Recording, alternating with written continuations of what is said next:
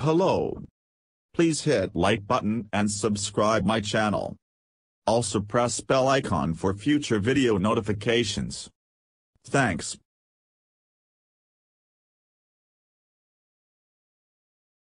Salmonella are food-borne pathogens that infect millions of people a year.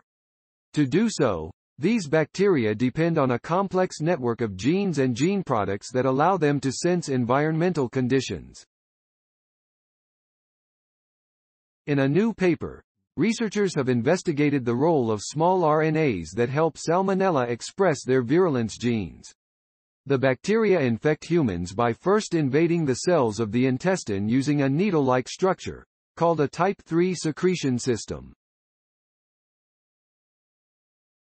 This structure injects proteins directly into the cells, setting off a cascade of changes that cause inflammation, and ultimately cause diarrhea.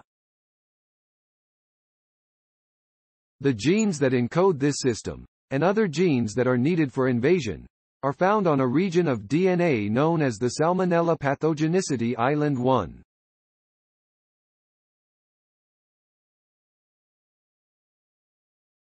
SPI1 needs to be well controlled, said Sabrina Abdullah, a graduate student in the Vanderpool lab, and the first author of the study.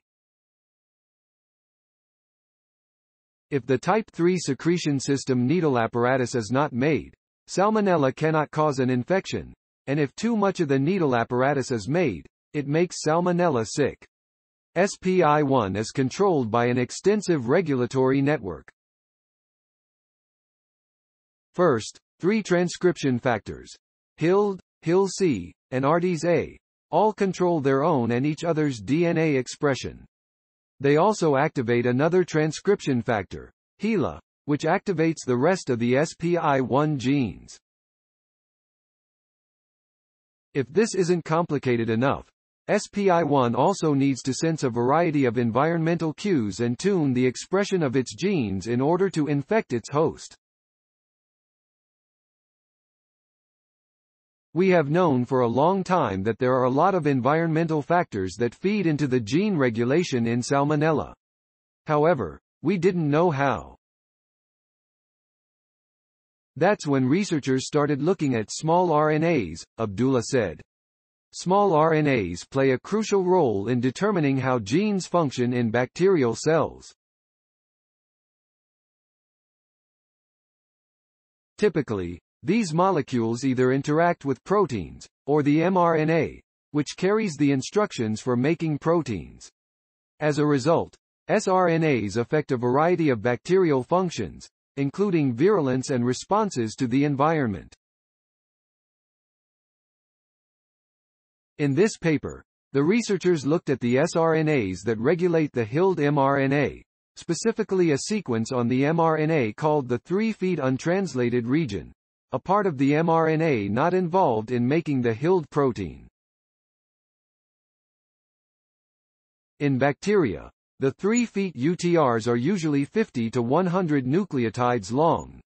However, the 3' UTR of the HILD mRNA was 300 nucleotides long.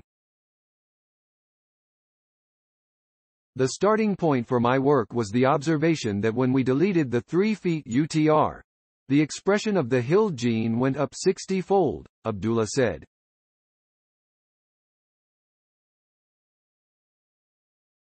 We then decided to look for sRNAs that might be interacting with this region.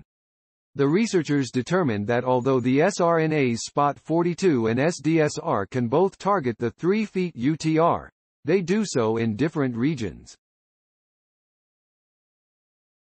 This result suggests that the entire 3' UTR is important for regulation, Abdullah said. We showed that the sRNAs stabilize the HILD mRNA and protect it from being degraded. Such long 3' UTRs have not been well studied. With more genomic research, people are realizing more and more that these longer regions exist and that they are important for regulation, Abdullah said. Using mice, the researchers also looked at whether SPOT42 and SDSR can affect how Salmonella causes infections.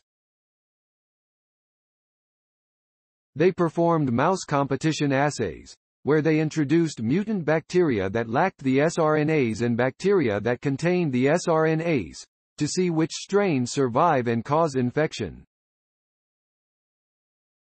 We found that when the sRNAs are deleted, the bacteria cannot survive in the host.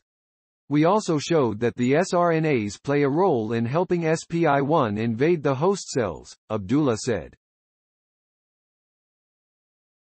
Now that we know that sRNAs play an important role in controlling SPI1 through their regulatory effects on the HILD-3 feet UTR, we want to extend our studies in two directions. We'd like to understand more about how, at a molecular level, the sRNAs influence HILD mRNA levels.